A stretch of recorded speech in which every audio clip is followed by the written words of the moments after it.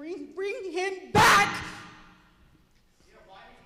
After delivering the findings of his independent report Thursday afternoon, former Austin Police Detective Jesse Prado left the meeting before hearing from the community. Do the right thing!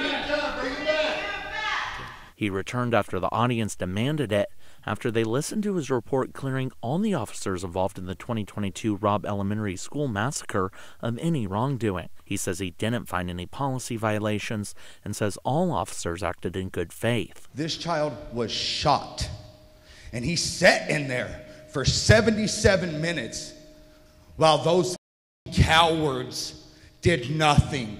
The report took nearly 2 years to complete and only concerns the Uvalde Police Department. The failures Prado identified have been widely discussed already in a scathing Department of Justice report, from poor communication, no leadership or command center communicating orders, to faults in training and a lack of equipment. There were problems all day long with communication, lack of it, but the officers had no way of knowing what was being planned or what was being said.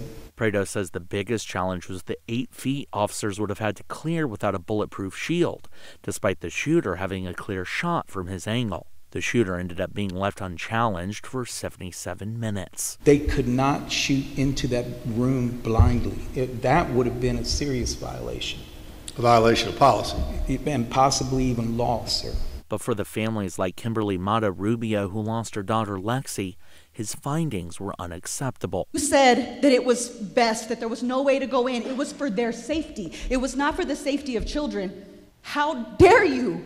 Council members Hector Levuano and Ernest Chip King also went on record denouncing the report's findings. I'm very, very upset at how this went down today. I apologize to every single one of you. Families say policy aside, they want the officers in that hallway who are still employed to be fired. They chose their lives over the lives of children and teachers, and there is no policy change will eliminate their fear and their hesitation to do what is right in the positions they serve. Andrew Freeman, CBS Austin News.